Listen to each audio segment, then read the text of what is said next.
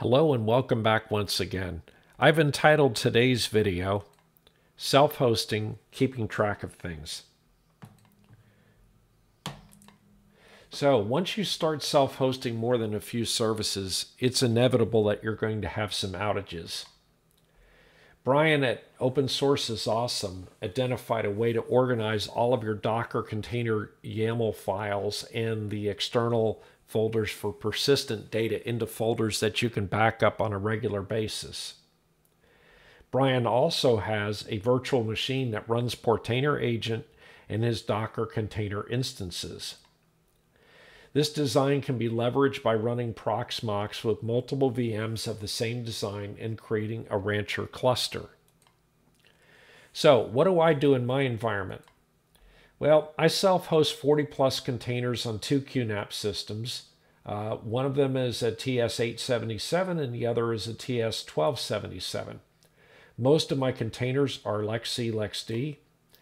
I like to install all of the components of an application rather than making use of a Docker image. And I focus on that in my video entitled Anatomy of a Self-Hosted Application, where I install File Run, which is a replacement for Google Drive.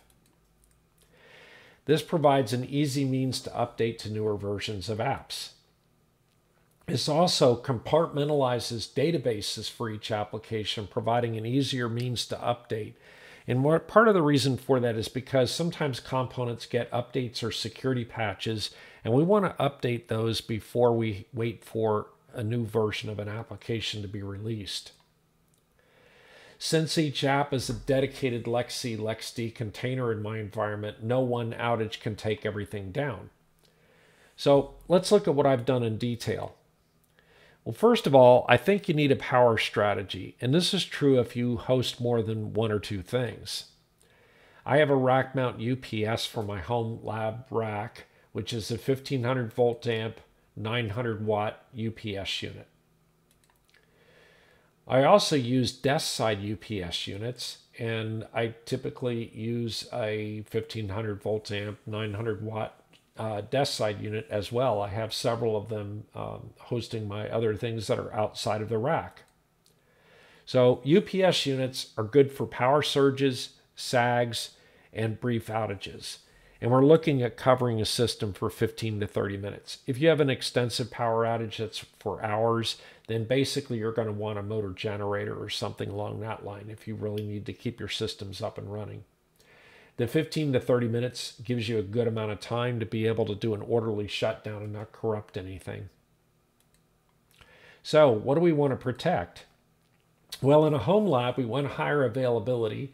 So UPS would be in front of cable modems, routers, switches, and host computers. Supplemental cooling may be an issue even in short outages.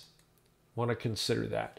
Too many home labs end up using repurposed older enterprise class servers like HP Enterprise ProLiant DL380s. I mean, these are great servers, but the problem is lots of power draw equates to lots of heat. So use lower power servers and lower power storage. There's one exception to that rule, and that's if you're doing cryptocurrency mining. So let's look at my applications. On the screen right now, what you're seeing is an image of my Heimdall web server interface. This is an interface that gives me a clickable way to access all of my self-hosted applications on my desktop. We'll just go through briefly what all of these are here. So I use Bitwarden, which is a self-hosted password manager, and it also does two-factor authentication. Marvelous application, can't say enough good about it. I have two WireGuard instances, and these were covered in my WireGuard WG Easy video that I just completed. The first one is a WireGuard portal that accesses everything on my net, and the other one is a WireGuard portal that specifically connects into my LabNet VLAN. Then I have two applications here, CryptPad and PawnDrop, that are good for file transfer via web browser. I use SyncThing, and SyncThing is an absolutely fantastic product that does versioning file sync between various devices. It's a peer-to-peer type of device. So I maybe sync certain folders between my laptop, my desktop, my phone, my NASs, that sort of thing. Mesh Central is a great product that's used for managing computers on your network and watching computer instances. It's worth a look at. We can do a whole video on that for sure. Remotely is kind of what I see as the open source solution or replacement for TeamViewer. And I really like the way it works. Jitsi is basically an open source replacement for Zoom. I use it to help a lot of external people when I'm trying to show them how to do something. And then my network is mostly composed of Ubiquiti Unify equipment. And so this is a link to the Ubiquiti Unify software-defined networking program to give me the dashboard for all of my equipment. So I have their routers, their switches, their access points, all that sort of thing. Monitor is an application we're going to get up for in a minute. It's a monitor program. And then VMS Cloud and VMS Fog are simply the GUI interfaces into my QNAP NASs. QVR Pro is my QNAP NAS based NVR, network video recording program for my cameras. My cameras, I use a whole series of Reolink PoE cameras, most of which are 2K cameras. I have one 4K camera. I don't use Home Assistant, but I do use a private-based non-cloud solution called Habitat Elevation, which I really like.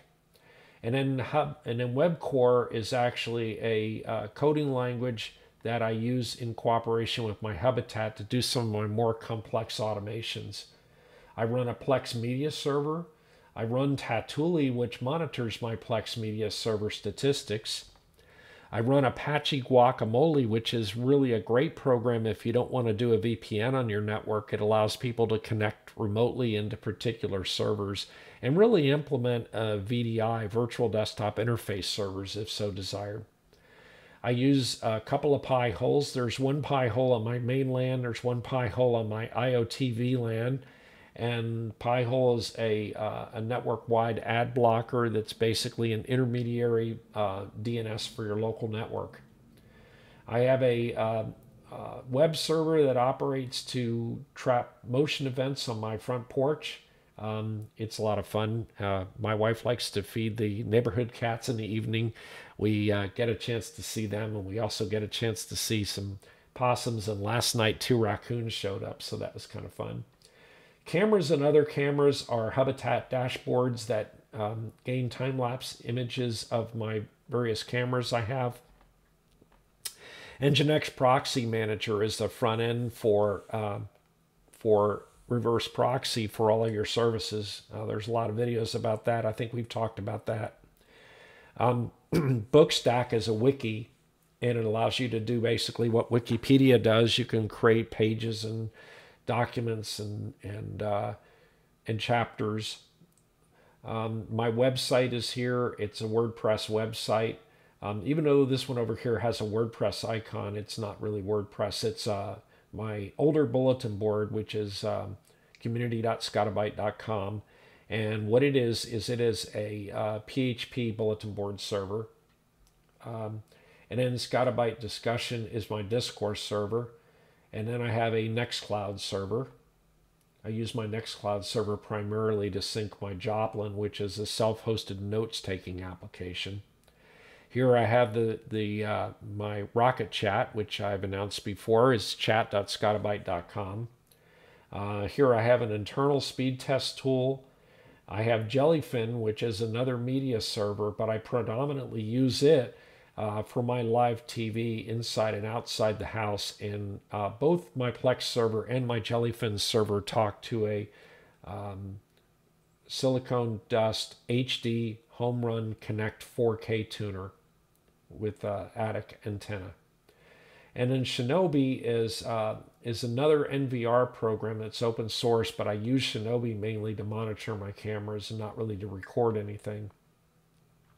Files is a great files portal. It's a lot like CryptPad or PawnDrop, but you don't need any particular accounts to use it. It's just a real convenient, I want to send somebody a file in a hurry thing, and it's web-based and sends them an email. And over here I have a link for Brian's open source Rocket Chat, because you can put anything you want in the Heimdall menu.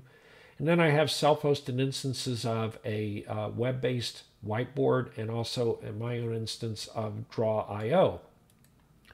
So how do I monitor my systems? Well, I use a product called Monitor, and it has 2 R's on the end if you're interested. It's a Docker instance, and this is an example dashboard of it. It monitors all of my services. It either uses web page access or pings. You can select which to monitor given services. So like, for example, in the beginning here, I've got Cloudflare.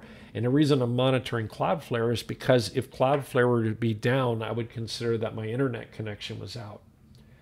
And then lots of other things here. I've got Hoogle. Brian's done a video on Hoogle before. It's a privacy-centric front end to Google searches that I host on the network. And then we've got really everything else that I mentioned on the previous screen, along with a couple of extra additions here. One of the things that I have is another PHP bulletin board server that is on the dark web. And I actually have a video out there that talks about it. It's self-hosting on the dark side. So what do I do for data protection? Well, SyncThing handles keeping the last 5 versions of files in key folders. QNAP Container Station exports create tar archives for my LexD containers. QNAP volume snapshots cover really major failures on the system if I accidentally were to delete a large branch of something. RAID 6 allows for 2 drives to fail in my 8-drive array and not lose any data. I also have a hot spare in there. And monitor log files and build automations to track and report errors. That's very important. Your level of monitoring kind of depends on what your needs are. And then finally, if none of the above work, just pray. So there's no right way to self-host. Everyone will do it differently. Do some upfront planning to avoid problems later, and have fun. Anyway, thanks so much for watching today, and please subscribe and like if you like what you see. We'll see you on down the road the next time.